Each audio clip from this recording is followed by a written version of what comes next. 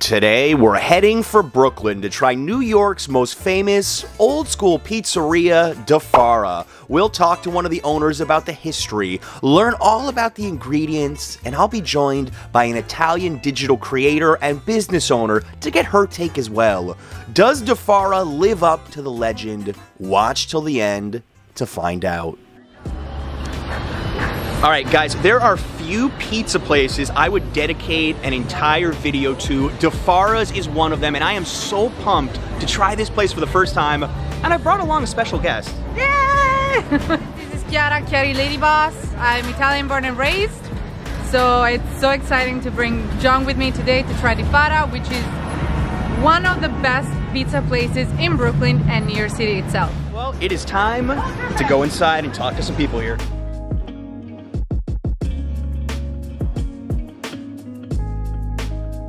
I've been doing it since I was a little child. The first pie I made, I was 7 years old. He opened up here in 1965. He told me the story about he was driving with my grandfather, his father, and they passed by Avenue J, and he saw the crowds walking up and down Avenue J, and he said, I'm going to open up over there. And my grandfather said, you can, you already put money down on this other place, you got to do it over there. He said, no, look at this, look at all the people walking around, I'm going to open over there. Superhuman. He's like an alien or something. He's never, he worked on all holidays, Christmas, everything was about work. It's an old oven, yeah, this is the original oven. It's been here since 1965, and my father probably bought it used, because he bought everything used back then. So most of the equipment is from that time zone, 1965, and bought used when we opened up. This register, this is like a relic, we don't use it anymore. We used it for a long time. Whatever is the best is what he would put on the pizza.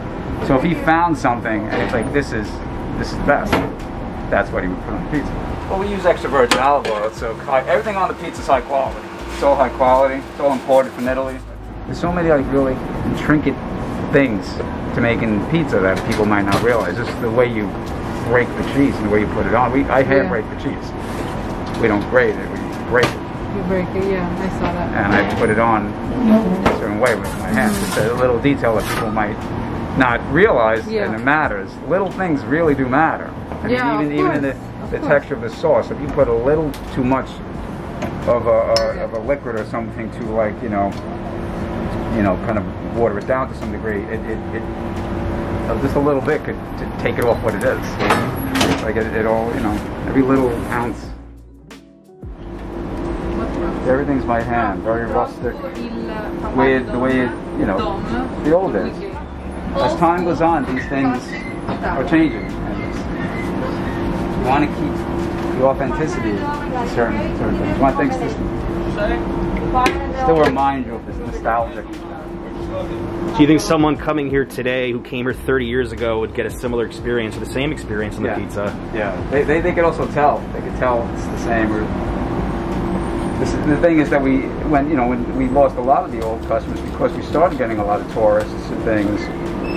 And during the COVID, some of the old people have seen that they can get the pizza a little quicker and easier, and we're getting a lot of the customers back from the day. We have a few from all the way back in the day, but we're seeing a lot more faces. This looks better in person than I thought it would, honestly. Really, it does.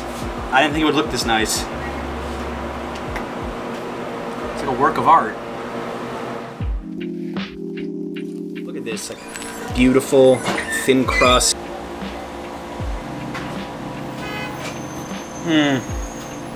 Oh my goodness, guys, that first bite, like the initial reaction to me was the olive oil and the basil, that combination.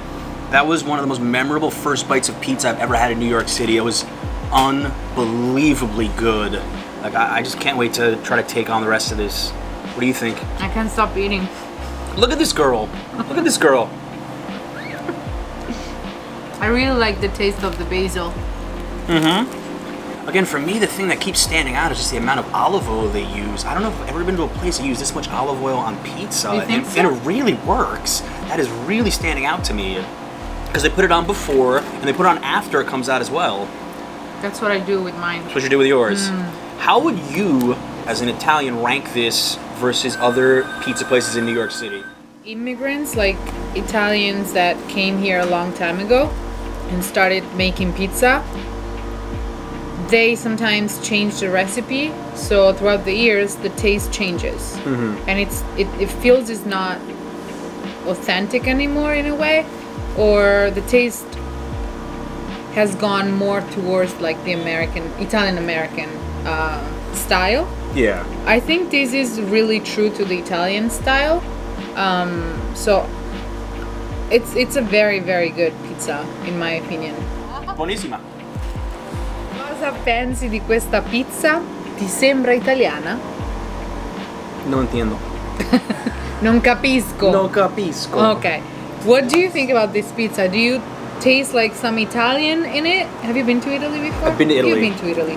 What do you think? I would say the freshness of the ingredients here really stands out to me versus a lot of other places in New York City. I mean, the fresh olive oil, the tomato sauce, the buffalo mozzarella imported from the town that Dom grew up in. It's just such a good combination of ingredients. This is honestly something that I've never had in New York City before. Like, there's something unique about this pie. I can't put my finger on it, but that would make me want to come back here again and again. It is truly a unique pie for me. What I love about this place is that even if you came here in the 1970s, you come back here in 2020, you know, the ingredients are just about the same. It's the same oven. It's practically the same experience. And now, with all the COVID travel restrictions, you don't have to wait an hour in line to try some of New York City's best pizza. So guys, I don't know, if you've never been to Fara's, I think now would be an amazing time to come. Yeah, that's true. Guys, we wanted to try a square slice before leaving. We're almost full, so we cut a piece of it. You know, Dom Jr. was saying that some people will fight you to the death about liking the square slice better than the round slice. I've never tried this either. Let's see how it is. Really good. It's really rich and full, and I think that you couldn't eat too many of these in a row. I prefer the round one, but I understand why people like the square one too. So much tomato sauce, that basil, got a good piece of the mozzarella. It's really good. Our friend Chip came with us. He wanted to say something. I mean, this has always been one of my favorite pizzas in New York, and me with a group of friends, we actually went to New Haven, Connecticut, which has 3 pizza spots that have been raved as like the best in the United States, and they've reached like top levels, and they're good, don't get me wrong, but they don't top Di Fara's for me, so.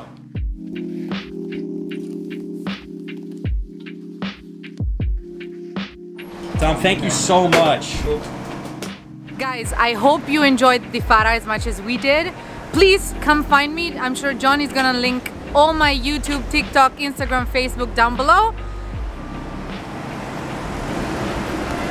Okay. High five. Out of things to say. High five. Ciao, guys! Here we go. Here we go. Thanks for having me, John. Anytime. Guys, all I'm gonna say is eating at Fara's was akin to a religious experience. That was absolutely incredible. One of the best slices of pizza I've had in my entire life.